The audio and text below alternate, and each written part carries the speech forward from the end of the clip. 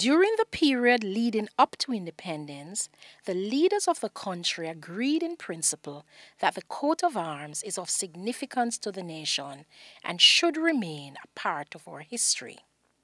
The original arms were designed in 1961 by William Sandcroft, then Archbishop of Canterbury.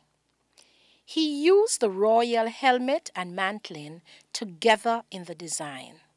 This is considered a unique distinction accorded Jamaica.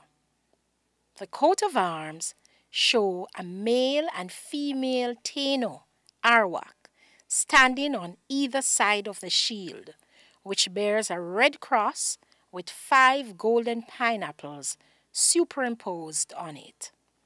The crest is a Jamaican crocodile surmounting the royal helmet and mantling of the British monarchy.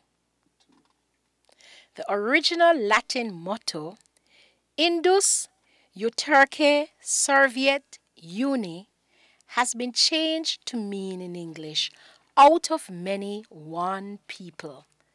This motto reflects the multiracial nature of our population.